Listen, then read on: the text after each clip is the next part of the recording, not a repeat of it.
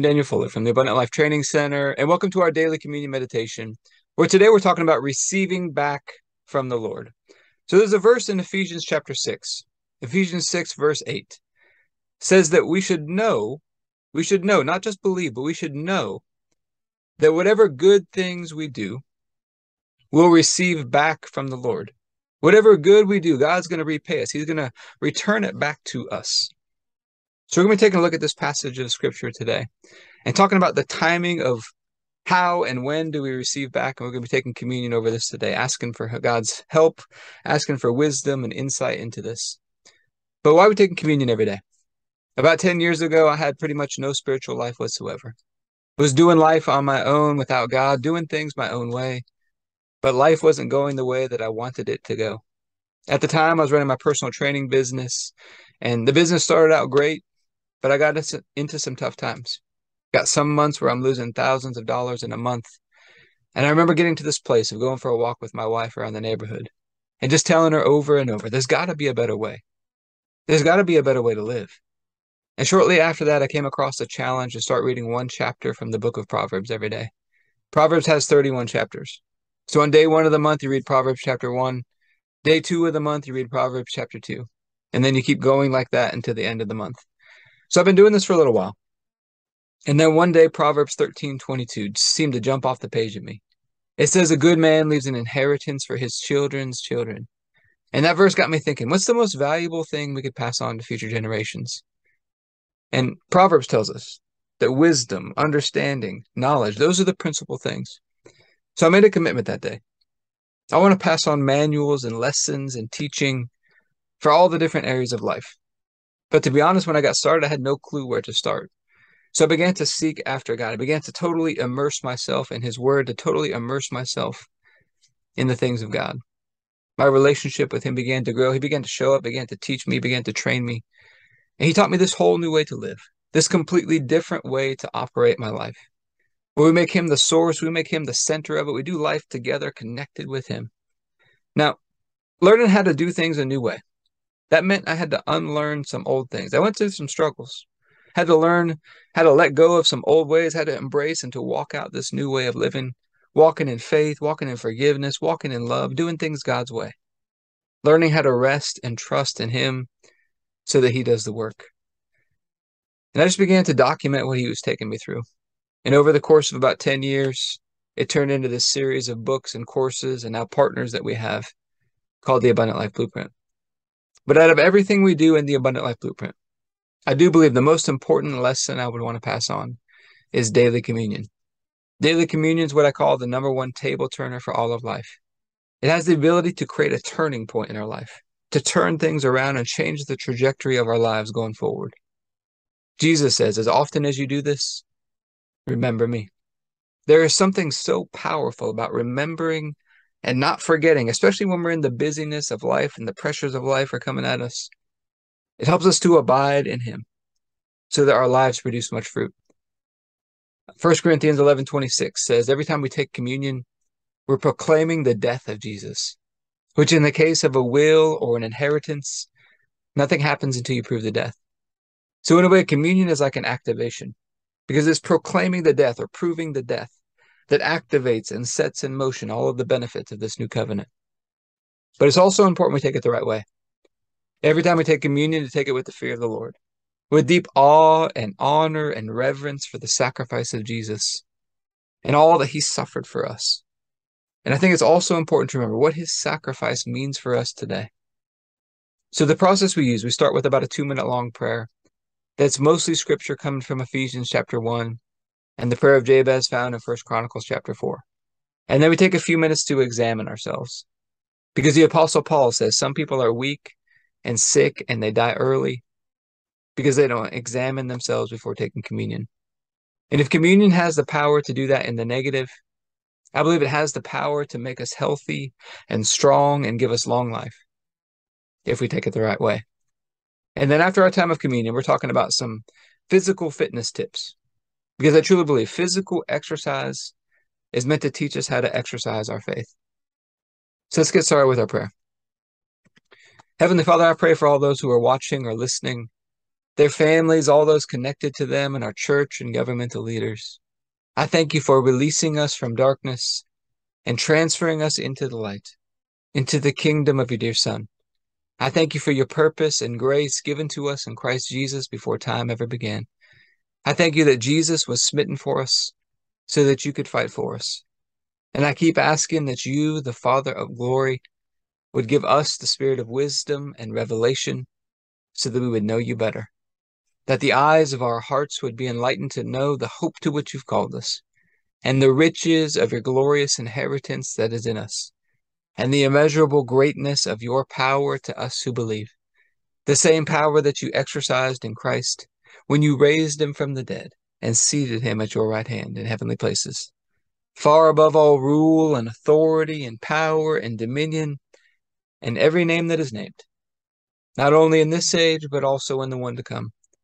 And you put all things under his feet and made him to be the head of the body, the fullness of him who fills all in all. And Father, I ask you to bless us and to make your face shine upon us. Let us find grace and favor in your eyes. Expand our borders and our territory. Expand our capacity to receive your purpose and grace, your love and your goodness, and to let it flow through us so that we do good and are a blessing to people all over the world. Send us opportunities to do good and be a blessing today, and help us be sensitive to those opportunities. Keep your hand on us and help us do today what's right and best in your eyes, and do it with peace and joy and confidence in you. And we ask you to stretch out your hand to heal and do signs and wonders and keep us from evil and pain. Through the mighty name of Jesus. Amen. All right. We're going to go through the other half of prayer. This is our time to examine ourselves. Are we making today a masterpiece? And how are we going to do that? We're going to get connected to the master. We're going to bring our relationship with God down into today to impact every area of our life today. And masters of anything are simply masters of the fundamentals. And that's where we talk about executing these 4 fundamentals and bringing some fun and some presence into them today. But before we go through the fundamentals, let's remember God's got a process.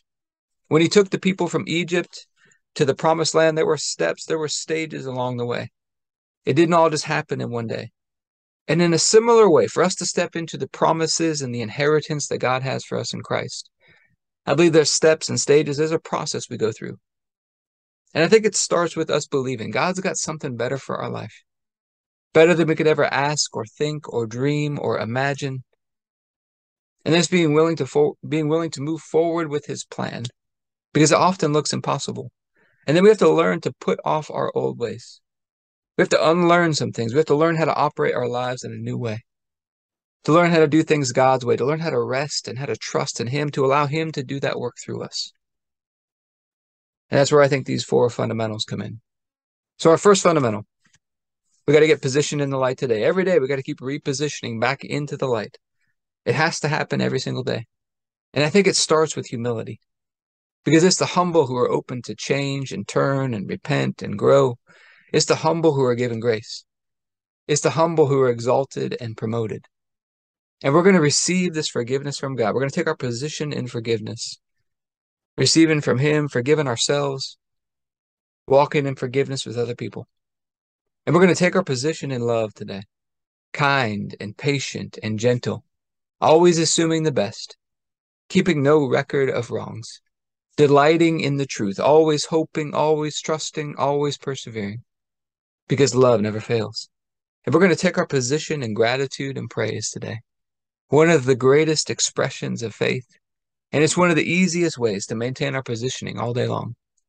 And being in position is a big deal, because it puts us in position to be able to receive everything that God has for us. When we step into the light, we're stepping into Christ. And God has taken everything that he has and he put it all in him. And we get this amazing opportunity. We get access to all these good things today. His spirit and power and presence, his love and peace and joy, his mind and wisdom, purpose and grace, health and energy.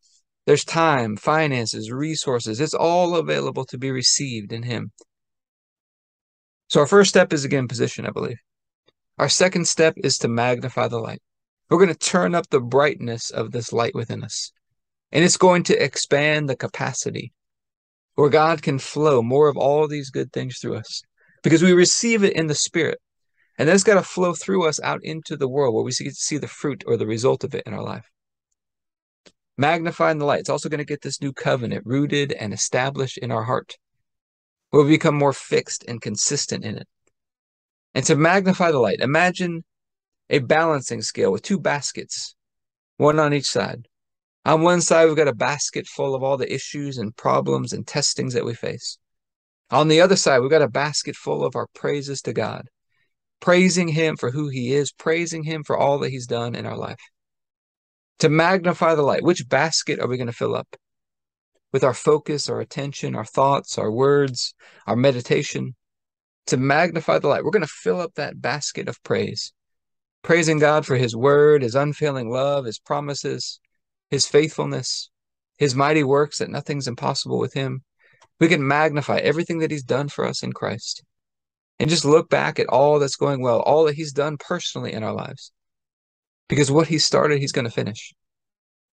Now, this is not denying that there's issues or problems. There's another basket there. There's a basket full of those issues and problems. But it's simply choosing to redirect our focus and to fill up that basket of praise, even in the face of those problems, to magnify that light. But He does give us a choice. We could choose not to do any of this. We could stay stuck in pride and rebellion, insisting on our own way, bitterness, unforgiveness, and filling up that other basket of the testings and problems that we face. Venting, complaining, pouting, toiling away in our mind, trying to figure everything out. And that's where we have to learn to recognize the symptoms.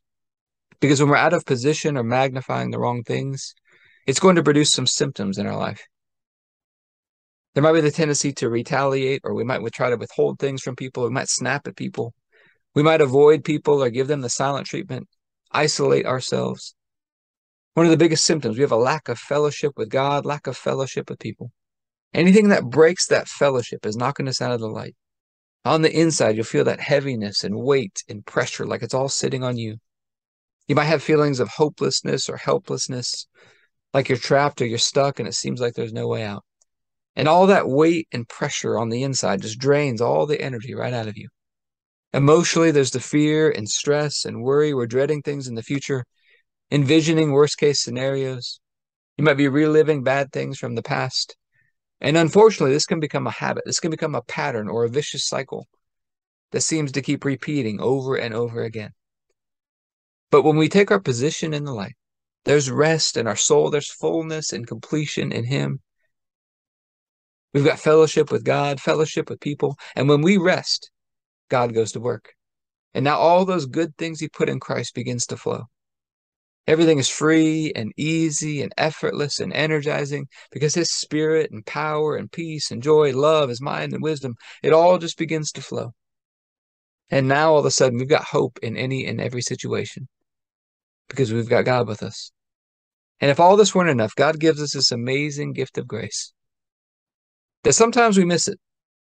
And if we ever get off track, it just takes a moment to turn it back around, get back in the light again. How do we turn it back around? I think it starts with getting more present, getting more aware of those symptoms that we're experiencing. And then we humble ourselves. Father, forgive me. I'm off track right now. We receive that forgiveness from Him. We forgive ourselves in the middle. If we need to forgive with somebody else or reconcile with somebody else, we take those steps.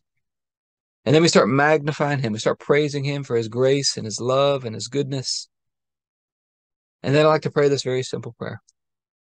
Father, thank You that what You put within me is more than enough to handle whatever's coming at me today in a beautiful, graceful way. Help me to tap into it and see it flowing in my life at a greater level today. And you go through that simple process and that weight just lifts off you. Everything begins to flow again. It's a beautiful thing. And then our third fundamental, we got to stay tuned in today. Is that living water on the inside of you? It begins to flow. He's going to give you things to do. He's going to give you direction for your life. But we got to stay tuned into Him. My favorite way to do this is with a journal before bed. And I like to start at the very top with what I call some filters at the top. These filters are just short phrases, little things that I keep rewriting over and over as little reminders for me. and they help me stay in rhythm with God. In the Old Testament, the temple had a rhythm. There were things that needed to be done every morning, every evening, on the weekly Sabbath, at the start of every month, and on the yearly cycle of feasts. Well, our bodies are God's temple now. And one of the greatest things I've learned is that getting into rhythm with Him is one of the greatest ways to stay tuned into Him. And so I like to start my journal at the very top with these filters. I like to start with the big picture vision. Where do I feel like God's leading me in my life? And I want to keep reinforcing that every night in my journal, just by rewriting it every night. So for me personally, that's abundant life training centers all over the world, making the body of Christ healthy and beautiful. And then I want to bring it down to this year. What do I feel like is the vision or the direction or the word that God gave me for this year? For example, this year, 2022, for me personally, the year of the beautiful land. So I keep rewriting that every day of this year at the very top of my journal. And then I want to bring it down into this month. For example, we're just starting a new month here today. This month, we're starting a new focus in the Abundant Life Blueprint, which is connection. We're doing a connection challenge. And so I'm going to keep rewriting that phrase, just connection. Prioritize connection. Keep rewriting that to remind me of it every day. And then as we go, then I want to bring it down into the week. That's where we talk about our weekly, yearly cycle updates. As we go around the cycle of a year, think of it like a 360-degree view of God and all that He's done for us. Different times of the year, just teach us different angles of what God has done for us. Give us little reminders. For example, this time of year right now is looking for opportunities. God's favor is on you for a lifetime. It surrounds you like a shield, and His favor produces opportunities. So just a little phrase I'm writing this week, look for opportunities. And you can tie that into connection. Look for opportunities to connect with both God and the people around you. So I start my journal at the top of those filters. And then I like to move into gratitude and praise to get in position. And then to magnify. What went well today? What were the wins for today? What are all the ways I saw God showing up today? And then I like to ask this question. God, what were you trying to show me today? And get still and listen, and whatever comes into my mind, begin to write those things down. And then we got to stay tuned into Him. We got to stay connected with Him throughout the day. If you ever feel like you're losing that connection, just take a couple minutes, slow down, get connected to Him. Think of it like plugging in a phone. You're going to get powered up in Him or charged up in Him again. And then I want to bring my journal all the way down into today. The final thing I like to do is to plan out the upcoming day with God. So I started with the big picture vision. I moved through this year, then this month, then this week. And then I want to bring it all the way down into today. And that's where I plan out the upcoming day with God. And I've learned to stick with. What do I know to do today? What do I know to do today? Not the things I'm unsure of or uncertain of. What do I know to do today? Because I learned sometimes I was getting out ahead of God, toiling away in my mind, trying to figure things out, trying to force things to happen. On the other side, sometimes I was procrastinating on things that I knew to do. And when you do that, all those things build up on the inside. You feel that overwhelm and that lack of clarity that you get when those things build up on the inside. So I've learned to stick with, what do I know to do today? And that becomes the plan for the day. And then we wake up like a kid on Christmas morning, excited for the day because this is the day that the Lord has made. And we're going to execute that plan with joy today. Just presence and joy today. And then we remember this very important principle, that the first thing out of our mouth every morning sets the tone for the whole day. And as I began to learn about this, I began to seek God. What's the best thing for us to say right when we wake up? I felt like He was taking me back to Genesis chapter 1, the very first words that we see God speak. Let there be light. And so now those are the first words out of my mouth in the morning. Let there be light. And it's amazing how such a simple little thing brings a different energy into the day. And then we start walking out that plan in full confidence in Him. He's right there with us every step of the way. And when we get to that place of confident faith, His grace begins to surge through us. He begins to go to work.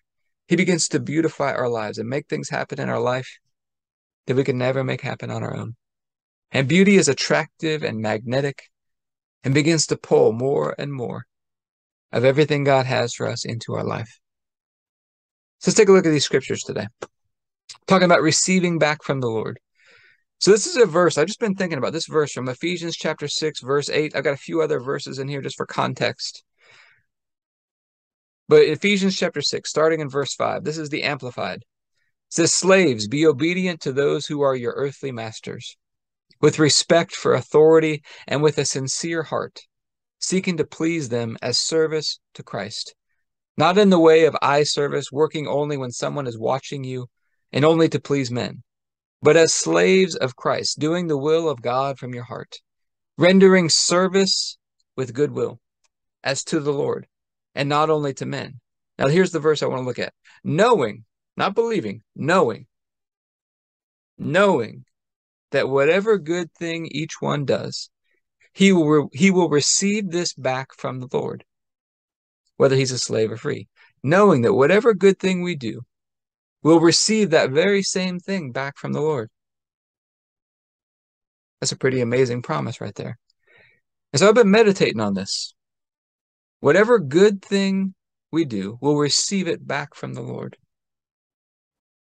And one of the questions that came into my mind was, okay, what's the timing of this? How does this work? And I began to think about, we did a communion meditation not too long ago. It says, no good thing does God withhold.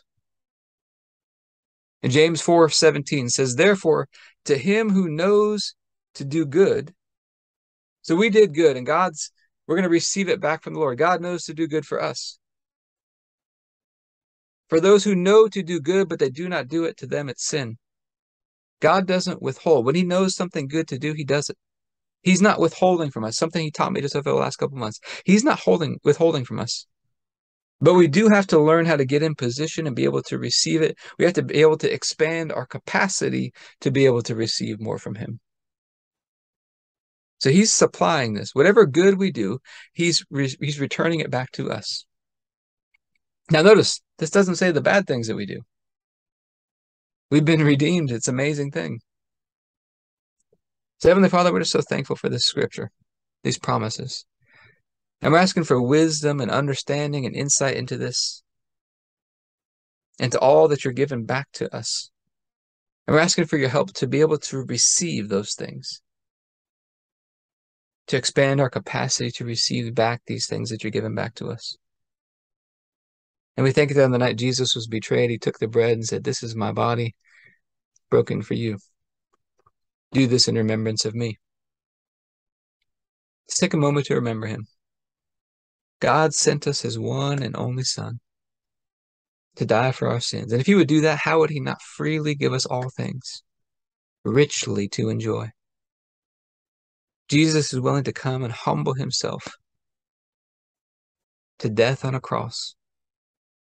God pours the cup of his wrath onto the body of Jesus. Jesus is crushed. He's destroyed by God. It says it pleased God to crush him. All of us, like sheep, had gone astray. We'd all turned to our own ways. We've all done things our own way.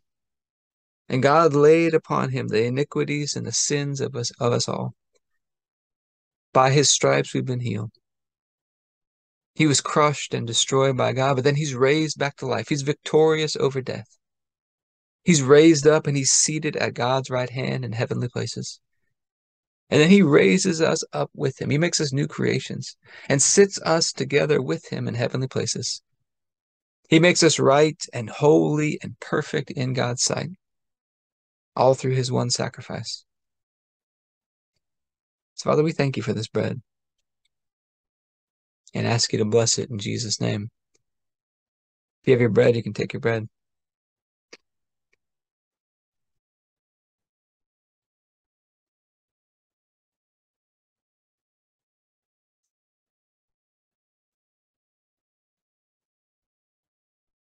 Then after supper, Jesus took the cup. He said, this is the cup of the new covenant, in my blood, poured out for the forgiveness of sins for many. It's the forgiveness of sins that releases us from darkness and transfers us into the light, into the kingdom of Jesus. And he's a great king. His blood washes us and cleanses us, makes atonement for us, gives us this new covenant, this blood-sworn oath. God is with us. He's for us. He's working continually for our good. He's fighting for us.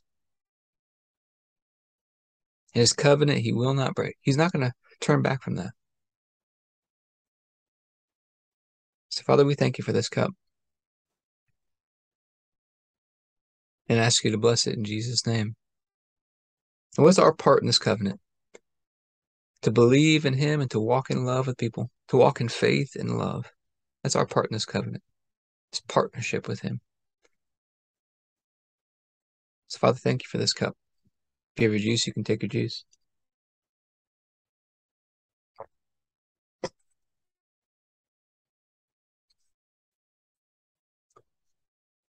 All right. Let's talk about some physical fitness stuff. One of the concepts I think about when it comes to fitness, a lot of the workout programs that are out there are trying to bombard the body with more and more and more work, which is good to build up the body's capacity to do more work. That's good. But we also want to train our bodies to be more responsive to training. Sometimes you do too much too soon. It's like you're making your body less responsive to the training. As we want to do the amount of work that's required to stimulate growth and progress, but not bombard the body, not beat it down with too much. And we want to train our bodies to be more responsive, both in the area of training and nutrition, to train it to be more responsive to what we do so that we get better and faster results. But I hope this has been helpful for you today. If you'd like to learn more about partnering with us in the Abundant Life Blueprint, you can go to the AbundantLifeTrainingCenter.com.